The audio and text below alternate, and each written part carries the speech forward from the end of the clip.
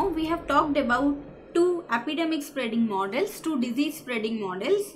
One was the SIR model and another was the SIS model. What was happening in both of these models was there were certain nodes so we were given a network and there were certain nodes in this network, and these nodes were connected with the help of some edges, something like this. And what was happening is these nodes were changing their colors with time, changing their phases with time. So initially all of these nodes were susceptible, and then some of the nodes in this network have become infected, and these infected nodes had started infecting the other people. And while this was happening, some nodes in the network were getting recovered as well, and some nodes were turning out from infected, were going from infected state back to the susceptible state. So something like this was happening. These nodes are changing their colors with time, and these nodes are changing their colors with time, shifting from one phase to another.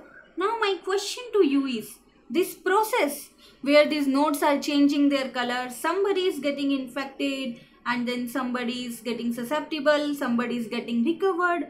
Do you think that this process stops after some time? Or do this process keeps running for an infinite period of time?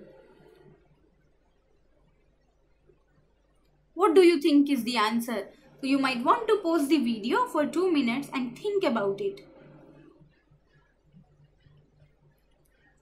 Let's first talk about the SIR model. So let's see what happens in the SIR model.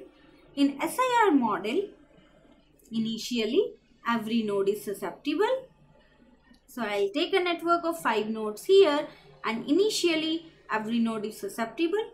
Let me put some edges between these nodes.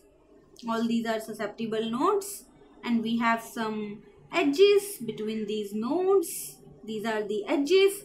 And then what happens is we need at least one infected person in this network to spread infection.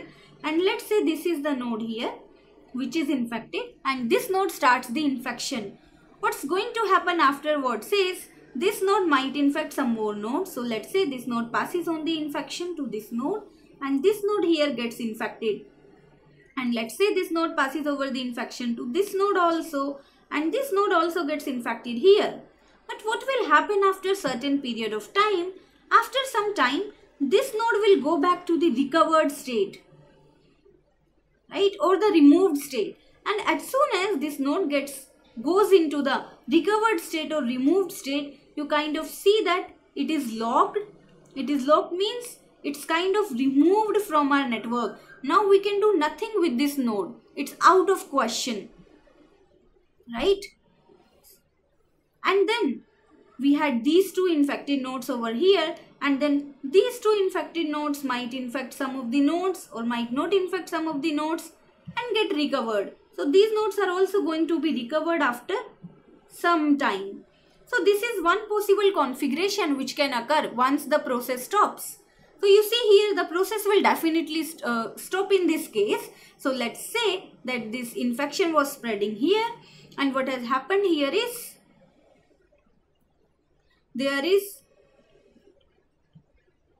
there comes an iteration where no node is infected.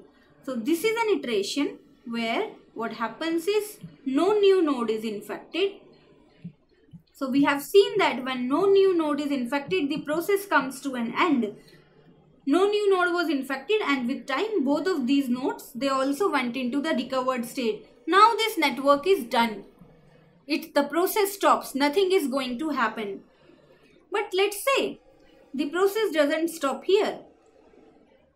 So these nodes were read here, these nodes were infected here, and the process doesn't stop here. These nodes keep infecting other nodes. Even then, don't you think that after some period of time this process will come to an end? Because there is a fixed supply of nodes. After some time, both of these nodes are also going to become recovered, and as soon as these two nodes become recovered, they are also locked, and so on. The process keeps going, keeps infecting, and the node starts being locked. More and more nodes become locked, and a time will come where every other node in the network is locked.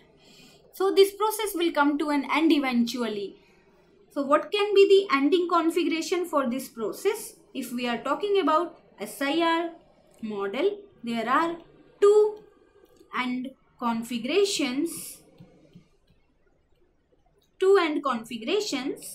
and the one ending configuration is there are certain nodes in the network which are still susceptible, and then the rest of the nodes in this network are recovered is the one possible configuration. There are some edges between them.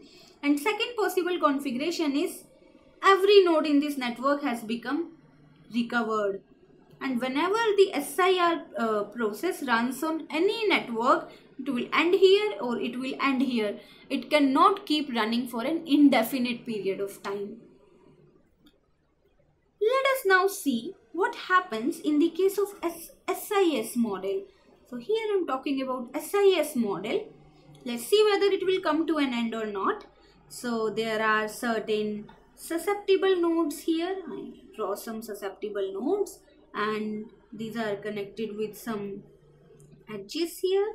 We make some edges. Okay, and then the infection will start from some node.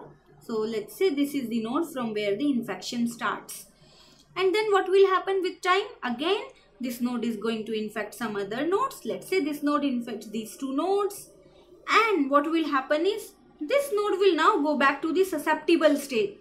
So you see it is not locked here. It goes back to the susceptible state. And now these two nodes, they'll infect some more nodes.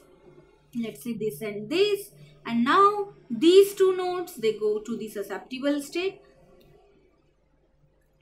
And then these two, again two infected nodes, these two infected nodes, they can again infect some nodes. So let's say they infect this node over here.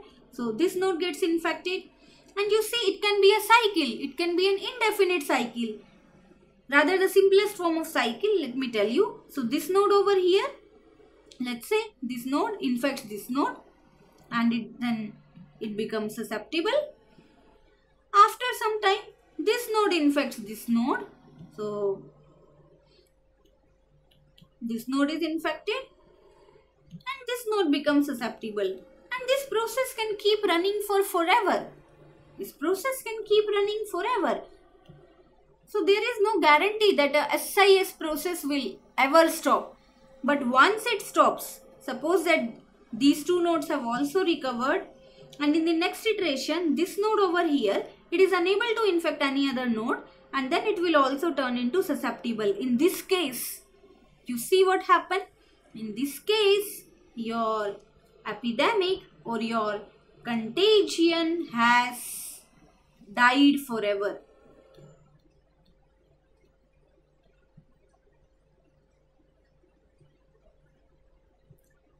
So what did we see? We see that in the case of, in this lecture, we saw that SIR model will definitely come to an end. But if we talk about the SIS model, it can keep running forever. It can keep running forever.